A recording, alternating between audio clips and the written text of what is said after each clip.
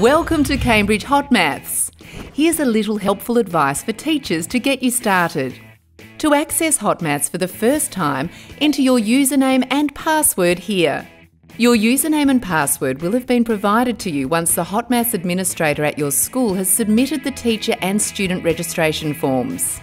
Once you've entered your username and password, click the Login button here.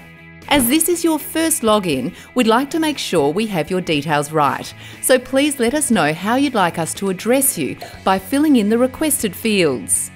Once you've completed all these sections, just click the blue Submit button in the bottom left of the page. Welcome to the dashboard. From here, we can go to your account settings, where you can select the classes you'd like to use HOTmaths with. Just tick the boxes, then click Submit Class Settings. You're now ready to use HOTmaths. You can find resources by choosing a course that corresponds to a relevant textbook or a particular curriculum. You will find a range of topics that match your chosen course, with each topic broken down into easy-to-follow lessons.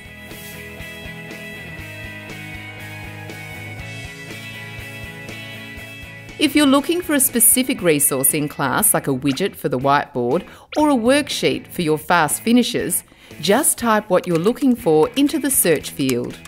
And here you will find dictionary links, lessons, topics, widgets and hot sheets for your topic. Just click on what you're after and you're ready to go. To find out more and make the most of HOTmaths in your classroom today, visit cambridge.edu.au/HOTmaths.